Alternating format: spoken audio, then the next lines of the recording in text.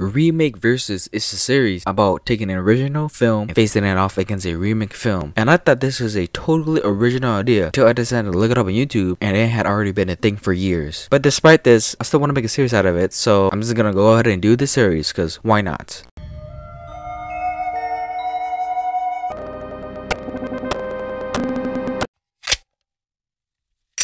So Maniac would be the first episode of the remake series, and like I said earlier in the intro, I thought it was a total original idea, but god damn it, I remember thinking, oh, this is a cool idea, but then people had already done it on YouTube already. I thought, you know what, I guess I'll do my version of it. It's just a versus and it off against each other of the original and remake. I don't know whether to jump back and forth between the two films or just do the original and the remake. I'm not sure, because I do it back and forth editing wise, this is gonna take forever, so I might just do one film at a time. I think that's what I'm gonna do. Yeah, that's what I'm gonna do. Alright, so we'll start off with Maniac 1981, the original. Starts Joe Spinell, and immediately you're already creeped out by this guy in the opening. He wakes up screaming, and the opening title is literally him just getting ready with his eerie music, just kind of like setting the atmosphere and tone, just being like, alright, this guy's a nut job, he's crazy in the head, and I really like that. The first kill is a prostitute. What's interesting is that when he gets his first kill, he sees like this other woman, this other lady. I'm assuming it's his mother, because there's layers being peeled of his character, and you see the pain on his face. They don't give you too much, which I like, just being like, hey, this is why this guy's messed up in the head. They're not telling us to sympathize with them, but it's just more like telling us why he's this way. And then that first like knife to the forehead and him taking off the hair, he takes it out and he puts it on a mannequin. That's his thing, that's his little niche thing. He goes after women, specifically women, and then puts them on a mannequin heads and pretends to talk to them as if they're real. And again, just adding more to the creepiness, the atmosphere, and the very grimy look of this first film. I like how low budget and grimy it is, which is a positive, mostly a positive. The downside of that is it's missing something. Like I don't know, in my video I'll talk about like something was missing. I still don't know what it is. I don't know, it's something just like that onto it. I just don't know, something is missing to it. I just like, most of this film is good, but something's just missing for me. I don't know, maybe it's just me. He does this about 2 or 3 more times. Within the time frames, he meets a girl who's really into photography or whatnot. These two start creating a bond and whatnot throughout the film. He goes to her house, tell her he's an artist, lies about painting, but his art is mannequins and killing women specifically. Her art is taking photos and whatnot. But he kills these 3 other ladies. There's a cool like Tom Savini makeup effect, the head explosion,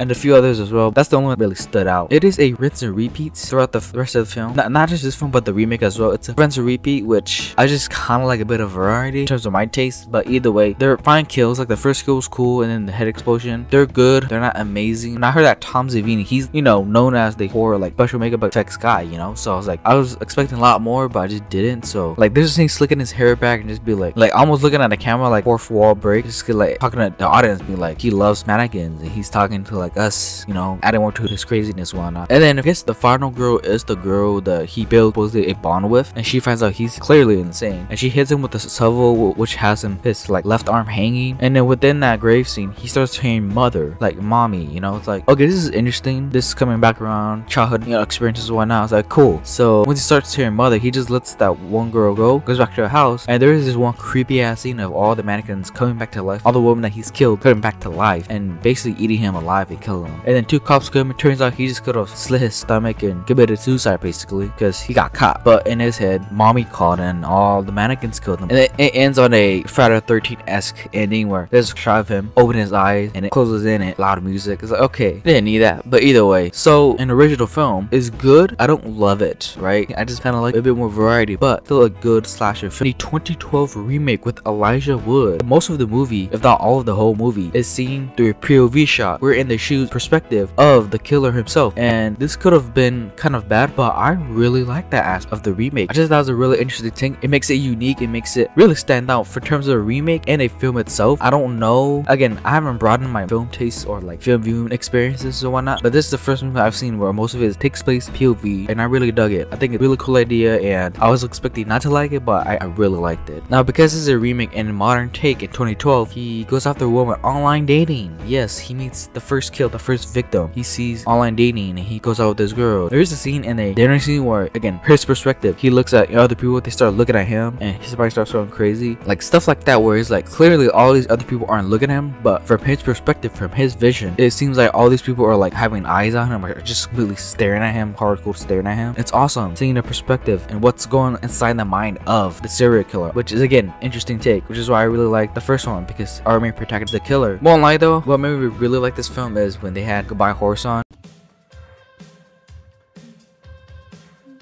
taking off her clothes and whatnot, and then you could kind of see that he likes it, but also is like confused. Again, messed up in the head, I'm assuming. And then it goes from pleasure, from choking basically, and killing her. Then he immediately like, you know, what did it made me do? He feels like guilty, and it's a different take because he feels guilty, but he knows what he did, sort of. But then he also did it either way or finds pleasure in it. Like, okay, this is an interesting take. There's the mirror, like POV shots. He goes back to his home, or not home, but his store. He owns mannequin. He has a whole mannequin store full of specifically women mannequins and whatnot. He builds a friendship and bond with a girl, same thing in the original. However, one thing that they do add on in this remake is they build more on the relationship and friend bond between Elijah Woods and the girl, the photography girl, and they added this on just enough. They didn't make it like a whole, make it a thing throughout the whole film. Well, they kind of did, but it wasn't like a big plot until the end. Well, I guess it is. I don't know what the hell I'm saying, but it kind of is and kind of isn't. They used her throughout perfectly, and then again, it is a rinse and repeat of him going after girls. There's that one scene where he's chasing that girl specifically through the subway train and all that. He's just telling her to the hell out of the way, stay the hell out of my way. When I saw that scene, I immediately thought of like, seems like a very realistic take of what some women go through every day, of being followed, fear of being followed by men.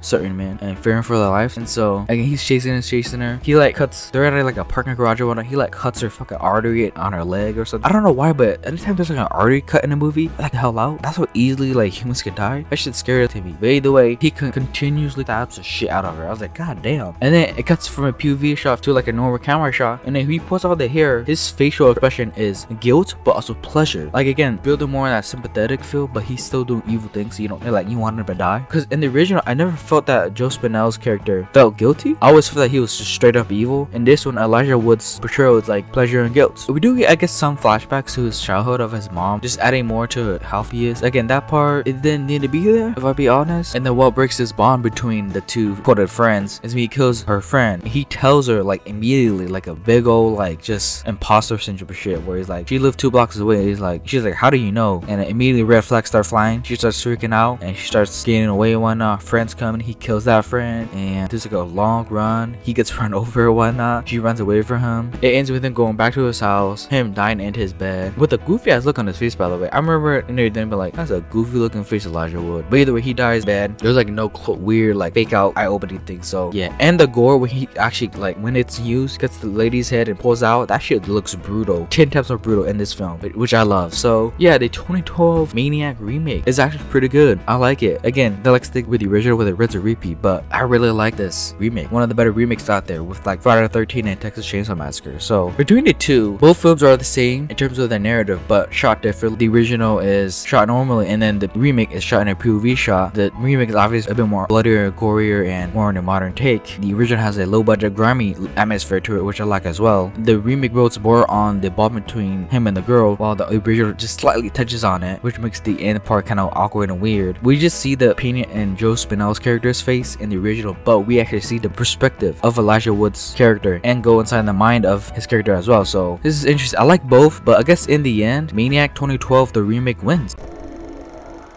Stop staring. You're missing a movie.